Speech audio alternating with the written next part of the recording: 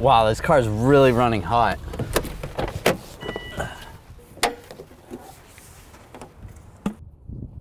Oh, coolant level looks good. A lot of people think that when you have a vehicle running warm, it's a coolant issue, which in actuality, it could be something electrical. Let's go check it out.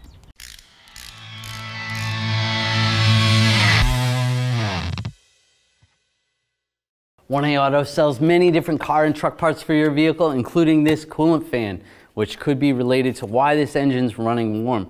If you need truck or car parts for your vehicle, make sure you click the link in the description and head over to 1aauto.com.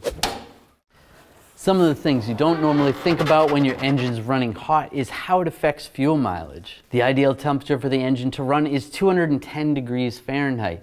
If the engine is much hotter than that, the computer is going to be compensating, dumping more fuel into the engine that's wasted.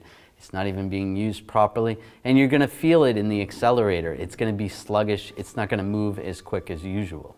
If you notice your engine's running warmer than normal, it might be time to look at the coolant fans. Let's talk about some of the symptoms. You may notice the temperature gauge, you may notice a warning light, steam may be coming up from under the hood, or you may even notice coolant pouring on the ground. And the major symptom you're going to notice with faulty radiator fans is when you're coming to a stop or the vehicle is just idling, it overheats, but as you move, it cools down a little bit. Maybe it's not overheating while you're on the highway, or it's just running warm, but it definitely overheats when the vehicle is not moving because you're still getting airflow through the radiator when the vehicle moves. So we suspect there's a problem with the coolant fans. So the first thing we want to check is the coolant level. Somewhere in this system is a fan switch, whether it's on the engine side or in the radiator side. And if the coolant level isn't up to that switch, it's not going to accurately turn on the fans when they need to be turned on. So let's check the coolant level, make sure the engine's cold. You never want to open the cap when it's hot. Gently grab the upper radiator hose. If the upper radiator hose is cool enough to touch and you could squeeze it and make sure there's no pressure in there, then you can open the cap. Again, carefully open the cap and take a look, make sure the coolant's right up to the radiator cap. And if you have a reservoir that's separate, some vehicles don't have radiator caps, you want to check the reservoir. Make sure there's plenty of coolant in that. Our coolant level's fine, so now we're going to take a look at the fans themselves. Visually look at the fans, make sure there's nothing obvious, nothing broken, make sure they're plugged in. If the connector itself has popped off, then obviously they're not going to work. But with the key off or the key out of the vehicle, you can take a look at the fan, see if the fan itself spins. You want to spin it in the direction that it normally spins and make sure there's no excessive noise. If the fan itself is frozen, then that's not going to be good. The fans are going to need power to run, so you want to check the fuses and the relays. So find the relay center in your vehicle, pop the cover off, and on the back sometimes there's a key to tell you which fuse or relay is which.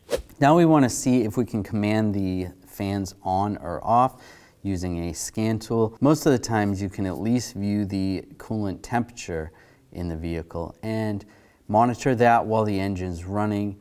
The fan should come on at a certain temperature. The computer will command the fans on. It'll turn the fan relay on. Every vehicle is slightly different. They could come on at 230 degrees or they could come on at 180 degrees. Depending on the vehicle, you're going to have to check out that information. Another way you can check the fans without this and without running the vehicle for too long is starting the vehicle and turning the AC on max. That should command both of the fans on, and then you can check them that way. With all those tests you tried to command the fan on and it's still not working, what you want to do is disconnect the connector for the fan. There should be a 2-wire connector. Every fan just needs power and ground to work. While you're commanding the fan on, take a test light and go in between the 2 wires and make sure the test light comes on. If the test light comes on, then the fan is no good. There's a fault in the fan system and it needs to be replaced.